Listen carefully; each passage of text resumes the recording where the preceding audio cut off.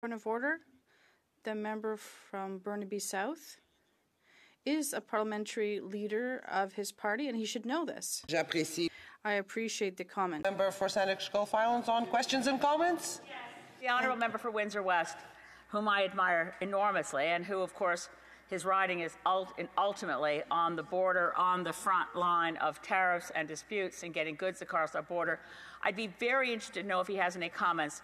As Donald Trump has framed this as Canada is weak, we don't guard our border against floods of immigrants going to the United States or fentanyl going into the United States. I wonder if the honourable member for Windsor West has any observations on the failures of the U.S. border in letting guns into our country, letting drugs into our country.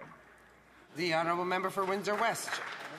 Thank you, Madam Speaker, and thank you to my friend for that. And absolutely, this is a series of political advancements that have been used against Canadian trading elements for a long period of time with no real significant pushback from the Canadian government. And part of it's the failing. As I mentioned in my remarks, the Conservatives cutting over 1,100 officers and also getting rid of some of the teams that work specifically on gun smuggling and drug smuggling and so forth affects it on two ways on the border.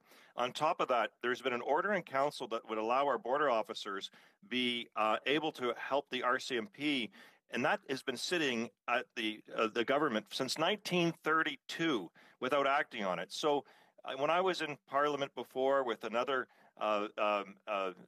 House session, we worked to get our officers armed and to be equivalent with the United States in many respects, because we wanted to avoid those practices that are used against us as a weapon, as saying that we're weak on our border. And lastly, Madam Speaker, we have still deficient marine in the Great Lakes. We have deficient supports, but we need 2,000 to 3,000 officers. That's the bottom line, and that would also deflect some of this unfair criticism. Questions and comments, the Honourable Parliamentary Secretary to the Government House Leader. Yes, Madam Speaker, as a general rule, the